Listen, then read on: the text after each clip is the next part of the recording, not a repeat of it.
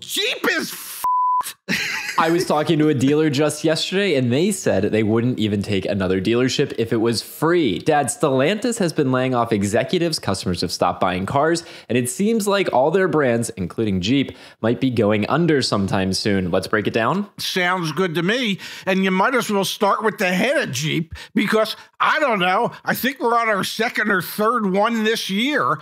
And perhaps, if they offer a great severance package, I would even offer myself up to run it for 2 or 3 months before they kick my ass out. So we can start there. Over at Stellantis, they have been turning over their executive team like crazy. The head of Jeep most recently in North America was let go, and prior turnover has happened. Significant turnover has happened over there. Why is there turnover, Pops? Because their strategy has not played out particularly well. You know me, I love data. Car price inflation is to blame. Jeep and all of the other brands over at Stellantis, they increased their prices significantly, over 50% in the past 5 years, and that has led to dwindling sales because, I don't know, man, do you want to buy a $110,000 Jeep? I don't think so. Well, there's 1 or 2 people, but not a significant number of people. And yes, they decided to go up market. They thought the future for their brands was up market. And what we're seeing is that their previous customers weren't upmarket customers to begin with. And so they've kind of pushed their previous customers out of the picture, and they're not attracting new customers. So their inventory for all their brands is just building up at rates that are unsustainable for dealerships. And on top of that, they decided not to really help either the customer or the dealership figure out how to move the products. So it's getting uglier and uglier by the week. Yeah, let's talk about that. Move the products. What do you mean? Incentives. So we have seen as new car inventory has built up in the United States of America, the automakers, they've put more money towards incentives. They've actually invested in, 0% financing, $5,000 off here, $2,000 off there.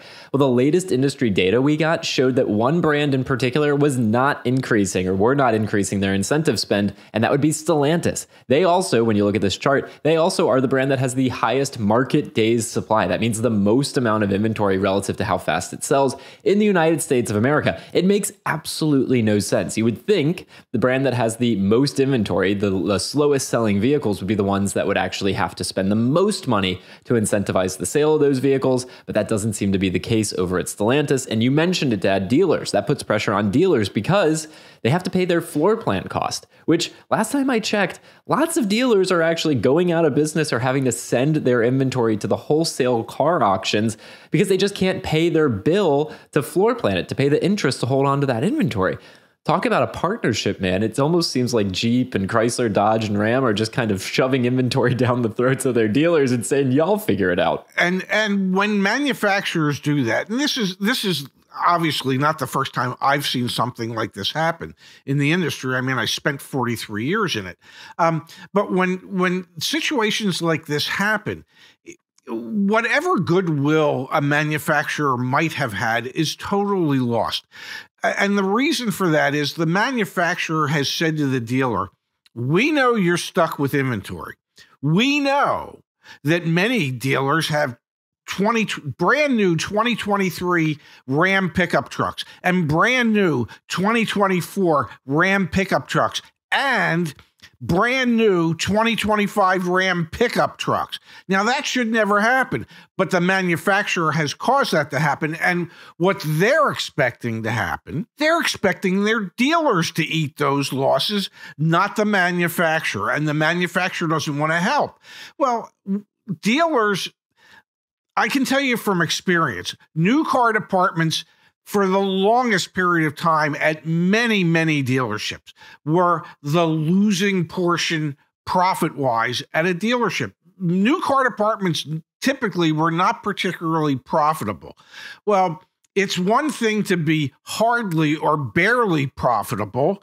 It's another thing to be, well, exceptionally not profitable because you've had to take a haircut on every vehicle that you've sold, and the manufacturer hasn't helped you out in any way whatsoever. Here's an example, Dad, from the CarEdge Car Search. We've got a 2024 Ram 3500 pickup, and you can see here the market days supply is 339 days because within 100 miles, and this is in Maryland, within 100 miles of the Baltimore area, there are 294 of these for sale, but only 39 have sold in the last 45 days. And to your point earlier, the dealers have not only the 24s, they also have the 23s and the 25s. There are no other brands that have 3 years worth of new vehicle inventory on their dealer lots right now. And I mentioned floor plan earlier. I'd love if you spent a second on it, Dad. Floor plan is actually what the dealer has to pay because they finance this, in this case, $76,000 pickup truck, or I guess in this case, the dealer finances the invoice price, which we also have back at CarEdge.com. So the dealer's financing a $71,447 purchase, and they have to pay interest on that. And if you've got 23s, 24s, and 25s, that some of them have been sitting, this one in this case is 57 days, but some of them have been sitting for 570 days. Like, that's a really big interest bill that you have to pay every month. It becomes unwieldy at a certain point when the dealer principal has to sign off on an expense check of $250,000 to carry their inventory for a month. It is incumbent upon both the manufacturer and the dealers to figure out a way to move the product at a minimal loss. And if the brand decided to go up market when the customers decided not to, then I would think, if I were a dealer principal, that the onus falls on the manufacturer's shoulders to figure out how to move the product. And that could be huge customer incentives. It might be cash rebates. It might be 0% financing. And then even bigger dealer incentives for hitting sales goals that are set by the manufacturer so that the dealer is encouraged to discount the vehicle even further with the hope of getting this big fat check from Stellantis at the beginning of the next month. So Q4 is right around the corner. End of the year is the best time to buy a new car. If we can help you in any way, obviously check out our website, CarEdge.com. But Dad, do you think that means that if you've been waiting for a Jeep deal, a Chrysler deal, a Dodge deal, a Ram deal, that those deals are right around the corner? Because like you said, you're either going to have to pay today or pay tomorrow. The OEM, in this case Stellantis, is going to have to pay up for the situation that they've created. Does that buyer's market, great time to buy one of these cars, trucks, SUVs in Q4? Is that what you're thinking? I would think so, and I would think so for two reasons. Either Stellantis steps up and helps the dealers move them, or the dealer realizes he's going out of business and he just sells the crap for whatever he can get for it. Either way, as a customer, there's a great likelihood of you getting a tremendous deal.